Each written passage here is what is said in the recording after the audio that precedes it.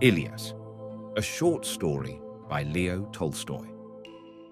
There once lived, in the government of Ufa, a Bashkir named Ilyas. His father, who died a year after he had found his son a wife, did not leave him much property. Ilyas then had only 7 mares, 2 cows, and about a score of sheep. He was a good manager, however, and soon began to acquire more. He and his wife worked from morn till night, rising earlier than others and going later to bed, and his possessions increased year by year. Living in this way, Ilyas, little by little, acquired great wealth. At the end of 35 years, he had 200 horses, 150 head of cattle, and 1,200 sheep. Hired laborers tended his flocks and herds, and hired women milked his mares and cows, and made kumis, butter, and cheese. Ilyas had abundance of everything, and everyone in the district envied him. They said of him, "Ilyas is a fortunate man. He has plenty of everything. This world must be a pleasant place for him." People of position heard of Ilyas and sought his acquaintance.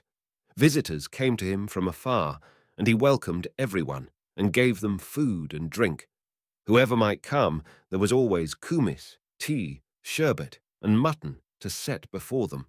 Whenever visitors arrived, a sheep would be killed, or sometimes 2, and if many guests came, he would even slaughter a mare for them. Ilyas had 3 children, 2 sons and a daughter, and he married them all off.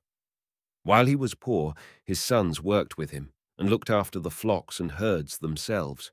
But when he grew rich, they got spoiled, and one of them took to drink. The eldest was killed in a brawl, and the younger, who had married a self-willed woman, ceased to obey his father, and they could not live together any more. So they parted, and Ilyas gave his son a house and some of the cattle, and this diminished his wealth. Soon after that, a disease broke out among Ilyas's sheep, and many died. Then followed a bad harvest, and the hay crop failed, and many cattle died that winter. Then the Kirghiz captured his best herd of horses, and Ilyas's property dwindled away. It became smaller and smaller, while at the same time his strength grew less, till, by the time he was 70 years old, he had begun to sell his furs, carpets, saddles, and tents. At last, he had to part with his remaining cattle and found himself face to face with want. Before he knew how it had happened, he had lost everything, and in their old age, he and his wife had to go into service. Ilyas had nothing left except the clothes on his back, a fur cloak, a cup, his indoor shoes and overshoes, and his wife, Shemagi, who also was old by this time. The son who had parted from him had gone into a far country, and his daughter was dead, so that there was no one to help the old couple. Their neighbor, Muhammad Shah, took pity on them. Muhammad Shah was neither rich nor poor, but lived comfortably and was a good man. He remembered Ilyas's hospitality, and pitying him, said, "Come and live with me, Ilyas, you and your old woman. In summer you can work in my melon garden as much as your strength allows, and in winter feed my cattle, and Shemagi shall milk my mares and make kumis. I will feed and clothe you both. When you need anything, tell me, and you shall have it." Ilyas thanked his neighbor, and he and his wife took service with Muhammad Shah as laborers. At first the position seemed hard to them, but they got used to it and lived on, working as much as their strength allowed. Muhammad Shah found it was to his advantage to keep such people, because having been masters themselves, they knew how to manage and were not lazy, but did all the work they could. Yet it grieved Muhammad Shah to see people brought so low who had been of such high standing. It happened once that some of Muhammad Shah's relatives came from a great distance to visit him, and a mullah came too. Muhammad Shah told Ilyas to catch a sheep and kill it. Ilyas skinned the sheep and boiled it, and then sent it in to the guests. The guests ate the mutton, had some tea, and then began drinking kumis. As they were sitting with their host on down cushions on a carpet, conversing and sipping kumis from their cups, Ilyas, having finished his work, passed by the open door. Muhammad Shah, seeing him pass, said to one of the guests, "Did you notice that old man who passed just now?" "Yes," said the visitor. "What is there remarkable about him?" "Only this, that he was once the richest man among us," replied the host. "His name is Ilyas. You may have heard of him." "Of course I have heard of him," the guest answered. "I never saw him before, but his fame has spread far and wide." "Yes, and now he has nothing left," said Muhammad Shah, "and he lives with me as my laborer, and his old woman is here too. She milks the mares." The guest was astonished. He clicked with his tongue, shook his head, and said, "Fortune turns like a wheel.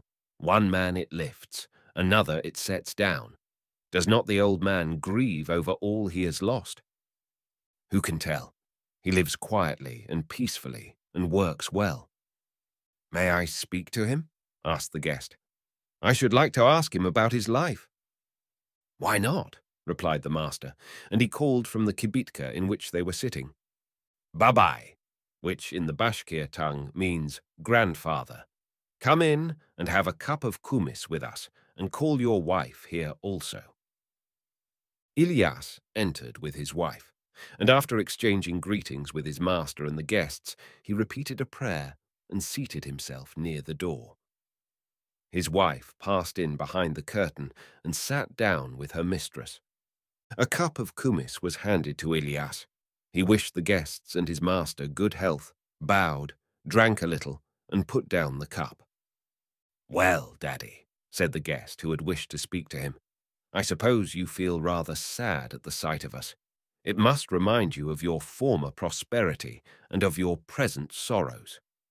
Ilyas smiled and said, "If I were to tell you what is happiness and what is misfortune, you would not believe me. You had better ask my wife. She is a woman, and what is in her heart is on her tongue. She will tell you the whole truth." The guest turned towards the curtain. "Well, Granny," he cried, "tell me how your former happiness compares with your present misfortune." And Shamshamagi answered from behind the curtain, "This is what I think about it. My old man and I lived for 50 years, seeking happiness and not finding it. And it is only now, these last 2 years, since we had nothing left and have lived as laborers, that we have found real happiness, and we wish for nothing better than our present lot." The guests were astonished, and so was the master. He even rose and drew the curtain back so as to see the old woman's face. There she stood with her arms folded, looking at her old husband, and smiling, and he smiled back at her. The old woman went on, "I speak the truth, and do not jest. For half a century we sought for happiness, and as long as we were rich, we never found it. Now that we have nothing left and have taken service as laborers, we have found such happiness that we want nothing better." "But in what does your happiness consist?" asked the guest. "Why, in this," she replied. "When we were rich, my husband and I had so many cares that we had no time to talk to one another, or to think of our souls, or to pray to God. Now we had visitors, and had to consider what food to set before them, and what presents to give them, lest they should speak ill of us. When they left, we had to look after our laborers, who were always trying to shirk work and get the best food, while we wanted to get all we could out of them. So we sinned. Then we were in fear lest a wolf should kill a foal or a calf, or thieves steal our horses. We lay awake at night, worrying lest the ewes should overlie their lambs, and we got up again and again to see that all was well. One thing attended to, another care would spring up. How, for instance, to get enough fodder for the winter. And besides that, my old man and I used to disagree. He would say we must do so, and I would differ from him, and then we disputed, sinning again. So we passed from one trouble to another, from one sin to another, and found no happiness." "Well, and now?" "Now, when my husband and I wake in the morning, we always have a loving word for one another, and we live peacefully, having nothing to quarrel about. We have no care but how best to serve our master. We work as much as our strength allows, and do it with a will that our master may not lose, but profit by us. When we come in, dinner or supper is ready, and there is kumis to drink. We have fuel to burn when it is cold, and we have our fur cloak. And we have time to talk, time to think of our souls, and time to pray. For 50 years we sought happiness, but only now at last have we found it." The guests laughed, but Ilyas said, "Do not laugh, friends. It is not a matter for jesting. It is the truth of life. We also were foolish at first and wept at the loss of our wealth. But now God has shown us the truth, and we tell it not for our own consolation, but for your good." And the mullah said, "That is a wise speech. Ilyas has spoken the exact truth. The same is said in Holy Writ." And the guests ceased laughing and became thoughtful,